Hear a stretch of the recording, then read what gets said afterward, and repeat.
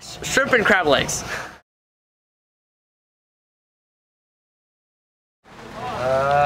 One of my favorite experiences of being in the band was probably being stuck in this van with my 5 bandmates, 5 of us all. I think it was my first tour with the Drowning, Miss the Apocalypse, Like You Relocate, and Tear Out the Heart. That was probably one of the most memorable tours I've ever been with. All those dudes were really cool. It was actually my first real experience of being on a first national tour, and I learned a lot, not just through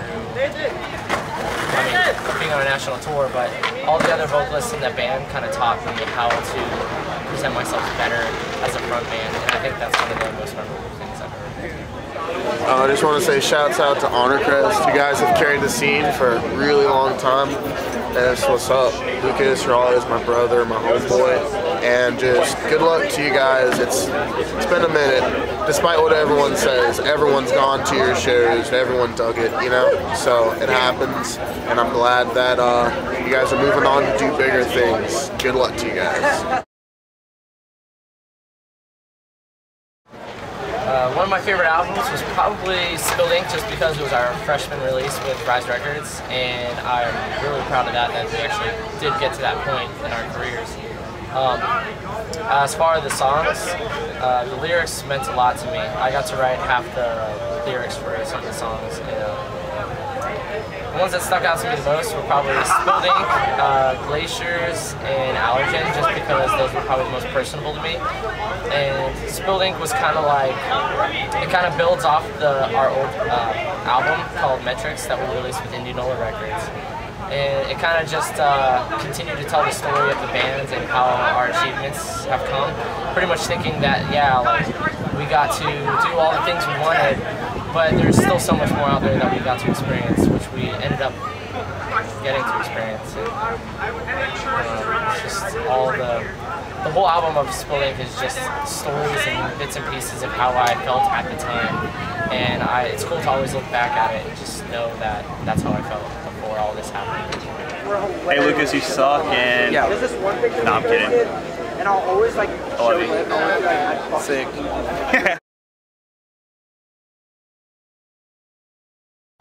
One of my favorite venues is actually probably Shottas. We're playing here tonight.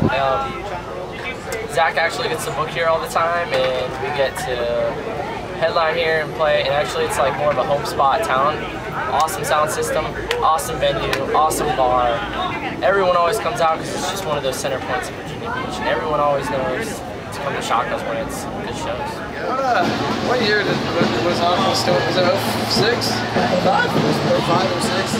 5 years. They've been around 5 years. So I heard about them, and we went and saw them at Relevant, and I thought it was gonna be a whole band, and it wasn't. It was Borza, Chad, a bongo player, and a MacBook, and I thought it was so bad, so horrible, and I lost faith. And then a year and a half, 2 years, they got a full band.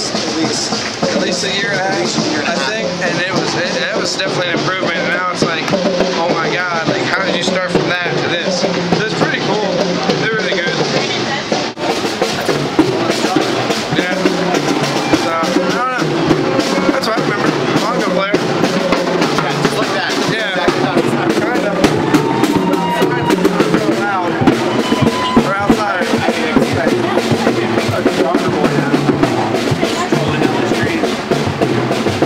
Oh wait.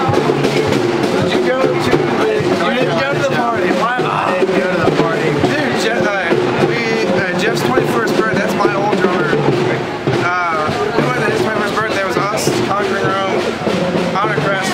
Yeah. This was when I was in Raise the Sky. And it was everybody from the show, all the bands, and everyone. We all went back. This was in Murfreesboro, North Carolina. We all went back to Jeff's mom's. There's at least 60 of us. And no one outside of people that didn't drink could recollect anything from that night. And there's a picture of us where Borza's on someone's shoulders, and I'm pretty sure it was Jeff, because Jeff's about that tall, on Borza's, who's sniffing the guitar. That was cool. That was really, oh my God. Wow, I really have known them a long time, dude. Yeah, we drove across country. We took my brother's truck and drove all the way to California to play in front of Sumerian Records. Just to get told to go. And yeah, was there for one day. I told to go home, or hey, you guys want to play again? And then Zach left the next day, and then on our way back, Jimmy decided to take a detour an hour and 45 minutes towards the Mexican border. So we almost ended up in Mexico. That would have been a fun U-turn. Oh yeah, it's like 3 hours back on track. Sucks to see their ending already, but You know. They got what they wanted. they got a pretty good following. They showed force in the cave in tonight. I'll be surprised if that's it. So, yeah. Rest in peace, Honour Crest, I guess. Love them.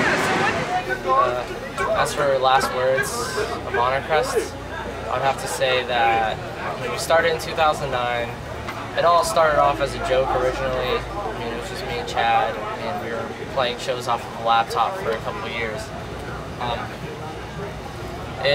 After looking back at it, it really surprises me that you can go back and just see like that you started from nothing, and you get to play shows, meet people, experience places, go travel. Well, for Honour Crest, things happen that I didn't expect to happen, because I mean, we got signed to Indianola Records, which was sweet, but I didn't see good things happening from that. But then actually, from that actually expanded or branched us out a lot, and we got picked up by Rise immediately after our release of Metrics from Indianola Records. From there, I just want to say that anything is possible as long as you put hard work into it. It's really cheesy to say that, but you can really do whatever you want as long as you put hard work into it, because I never expected us to get this far. I never expected to tour America. I never expected to be an international touring band. I never thought I would be playing, you know, like 50 shows in a row. It's just unbelievable how things can happen like that, and how your life can just immediately flip upside down, and that's how it is. And, I mean, tonight I'm playing my last show with Honour Crest, and I'm really bittersweet about it. It's kind of an emotional hard point with myself, but I don't know. I'm proud of everything we've done. Virginia Beach has been nothing but supportive. All of our friends and family here have been super supportive. It's unbelievable. Our Virginia Beach scene is stronger than ever now. I feel like we helped open the door for other bands, and I left my footprint, and I'm really proud to say that.